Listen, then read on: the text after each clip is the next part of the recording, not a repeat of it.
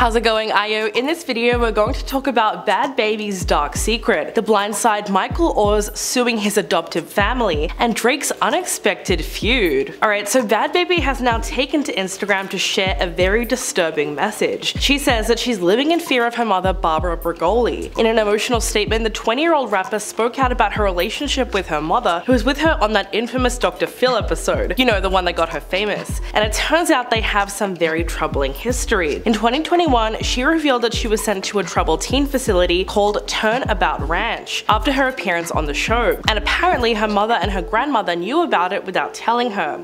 In a now expired Instagram story, Danielle said, "My mom shows the same pattern with everyone that comes into my life. At this point it's her and no one else. I live my life in fear of this lady every day. She's mentally sick and I'm scared of what she's capable of." She went on to say, "Don't think I have her around because I want to. Every time I ask her to move out and offer to pay in full for a house for her, she threatens me and threatens my boyfriend and friends." Danielle says that she's tired of living a false narrative on social media. She makes it seem like she cares about her and loves her when it's all a front. She said that with some people you just can't win no matter how hard you try, even when they don't deserve the nice you anymore. She claims that she gives to her mother both financially and emotionally, but nothing's ever enough. Quote, "I want the threats to stop and I want my life back. I want my home back. I want her to stop ruining my friendships and trying to ruin my relationship." Danielle went on to explain her frustration at her mother's behavior and how no one seems to take her seriously when she speaks out. She also shared concern over her safety. In another Instagram story, she claimed that her mother fakes documents, text messages, and convinces other people to be on her side. And in the end, she truly feels that the only way for her out of this is to pass away. Because even if she puts her mom in her own home and removes her from her life, that won't stop the threats. She ended the video by saying that she had contacted the police, but nothing could be done about the situation with her mother living in her home. Earlier this year, while speaking to Emily Ratajkowski on the High Low podcast, she revealed that she recently discovered her mother had been emailing Dr. Phil about her since she was 2 years old. Danielle called her mother a narcissist, and in reference to her OnlyFans account, she said that Barbara didn't care about where her money came from. When Emily asked if she financially supported her own mother, she didn't respond verbally, but her response did imply that yes, she does. So that is really shocking.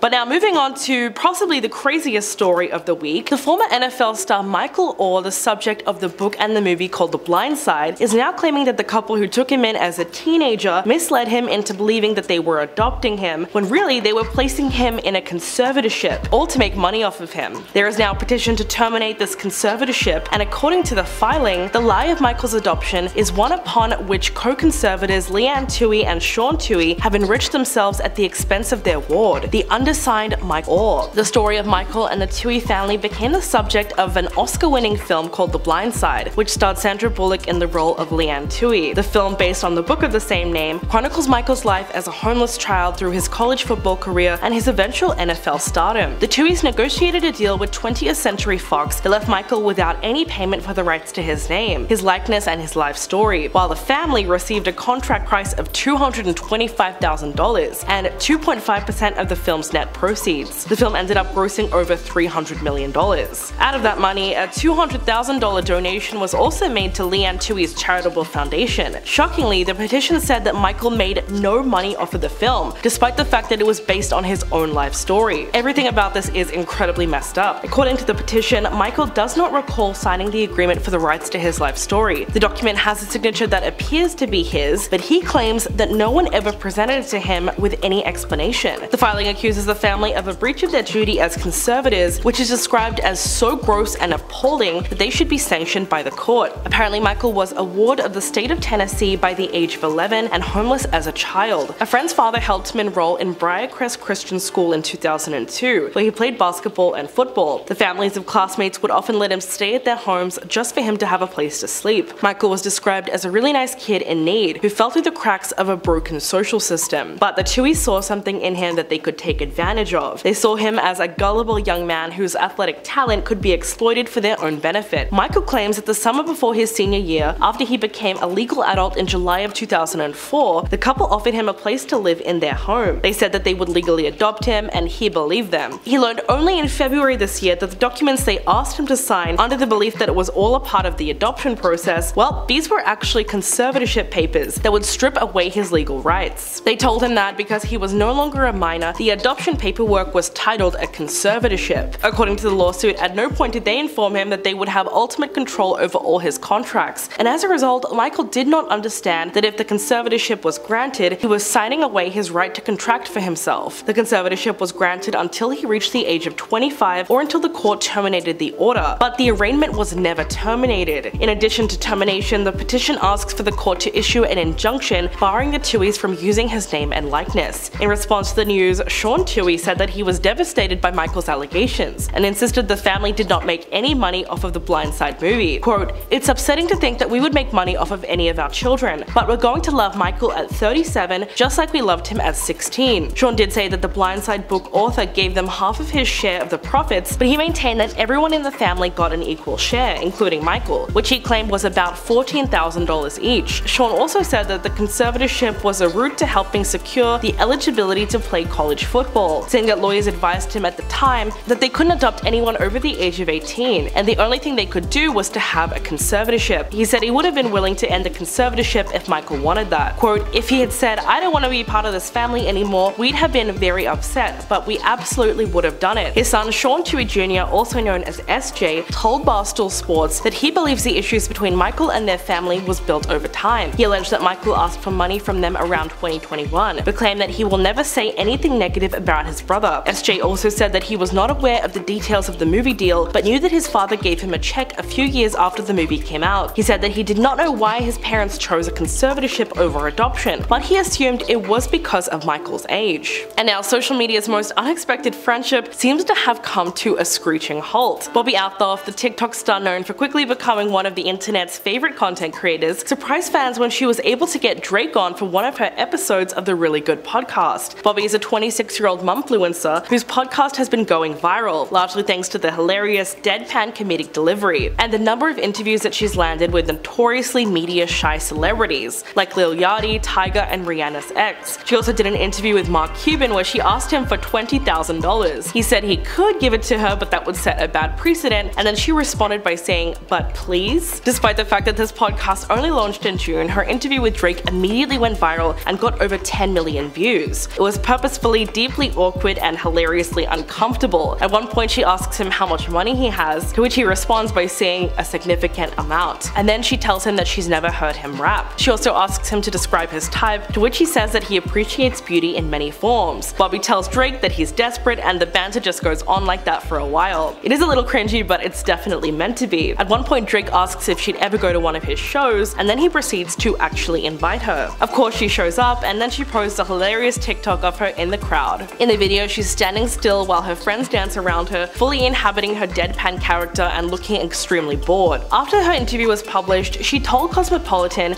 that Drake followed her after her interview with comedian Marco went viral, and so she DM'd him to see if he would be a guest. He agreed, and then he sent her his touring schedule. She then flew to Memphis to interview him in a VED backstage at the FedEx Forum. But despite the fact that the video earned tons of views and comments, it seems to have been removed from YouTube and scrubbed off Spotify, leaving people wondering what on earth happened. But it gets worse, because the two of them have also unfollowed each other on Instagram, which is really strange considering that she was recently at his concert. Of course, this only caused the online world to speculate about what could have happened between them. Some have speculated that Bobbi's TikTok at his concert was one step too far, and others commented that their interview was too awkward and that none of it was tongue-in-cheek. On top of that, there's also been a few theories buzzing around that this was just a marketing ploy and that the video hasn't been scrubbed. It's just been made private for now. But there was something else brought up in all of this. Some people have been comparing this situation to what happened between Drake and Ice Spice last year. There were rumors flying around that something happened between them around August. The then 23-year-old caught Drake's attention with her breakout hit Munch and her freestyle on the Radar radio. He then flew her out to Toronto to attend his Overfest. When talking about that moment, she said she was surprised that he DM'd her. Spice said, "Linking up with him was so cool because he's very nice and respectful. She enjoyed her time with him and felt excited about performing in Toronto." So there was a big emphasis on Drake's hospitality here and the fact that he was so welcoming towards her. But clearly somewhere along the way, something happened between them that soured their relationship, because in January he had dissed her on his song Her Loss, which sparked a social media storm. In the lyrics he said, "She's a 10 trying to rap, it's good on mute." He then unfollowed her on Instagram, and in response Spice took to Twitter shortly after and wrote, "At least I'm a 10. It was only recently that the two of them seemed to have cleared the air. In an interview with the New York Times, she said that they're cool, and they spoke after that a couple couple of times and there's no beef. So it's possible that whatever is going on with his latest feud right now, it'll get resolved eventually. What do you guys think about this latest video? Please let me know in the comments below, and I'll catch you in the next one.